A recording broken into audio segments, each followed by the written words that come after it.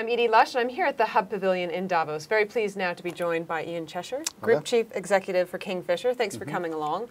We've been talking to a bunch of CEOs here in Davos about sustainability, and I know that this is one of the big challenges for Kingfisher, so maybe you could tell me a little bit about what your thinking is now. Great. Well, we've had a long tradition from our time at B&Q of an interest, which started with one of our customers actually asking us, well, where does your wood come from to make your garden furniture?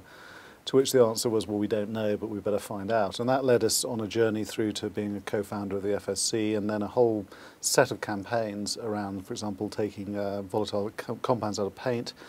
And really what we're now trying to look at is what's the next generation of sustainability for us. And while we're doing loads of things which I would describe as business as usual, so yes, we want to cut our emissions, yes, we want to be more effective about our waste, we've identified sort of 4 areas where we think we can really focus because we are, I suppose, globally significant. So timber is still very much one.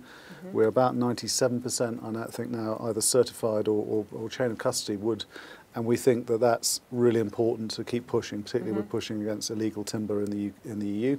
Second area is the opportunity around energy efficiency, which is the obvious thing to do in the first step. Actually, surprisingly, how few people have still not insulated their loft, and obviously we sell that product, and we're also interested in our own energy efficiency. Third area we're looking at is more radical product design, because we are an £11 billion business. We're actually the largest player probably in home improvement in the world outside the US. We're actually a lot bigger than some of our suppliers, so we're actually stepping into the innovation gap and saying, how do we design products that you can genuinely, from beginning to end, think about their life cycle, so that they're in components that you can recycle easily, and that you can maybe turn from being a retailer of a product to sort of the guardian of a value chain that evolves. So we're just beginning to really try and develop that. And the last bit is communities, because we are everywhere, 840 stores around the world. We are a local based operation. 80% of our customers come from 20 minutes away. So we have a tremendous footprint to have an impact on our local communities, and we're trying to figure out where are the areas we can be really helpful and frankly have our right to continue trading in those communities.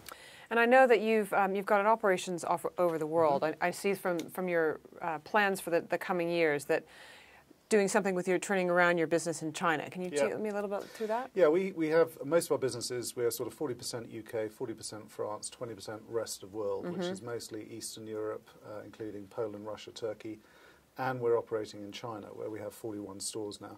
We are the largest organised retail player in our sector, but we've had a really tough 2 years of reorganising our business. When I took over 3 years ago, we were losing about £50 million, and we should break even next year. So the priority was get the business fixed to start with. We now think there are opportunities. It's a very different market in China because it's not a DIY market. It is much more about home improvement, helping people fix their homes up through other people doing the work. But there's a huge market there. And we think we're just beginning to get to the point where we've got a model that will hopefully give us many years of growth in China. And is IP a concern for you in China? It will become more of a concern. We actually feature it the other way around, which is that one of the things we do in our stores in China is we feature products and show people fakes and show people the real things, and because there is a continual issue with that. And we found that some of our, about 40% of our business, we actually fit out people's apartments and flats from a concrete shell. So we actually do it for them rather than do it ourselves. We found some of our workmen were making more money by selling the empty pots of Dulux paint to forgers than they were from us paying them to actually do the painting. So forgery and IP is an issue there, but actually, in a weird way, I think for our market, it's an opportunity to say, look, here's the quality you can actually count on. It's real stuff. And some of the horror stories you hear about fake products in China, customers are pretty switched on about it. Fantastic. Ian, thanks very much for coming into the Hub Pavilion here in Davos. A great pleasure. Thank you very much. I'm Edie Lush.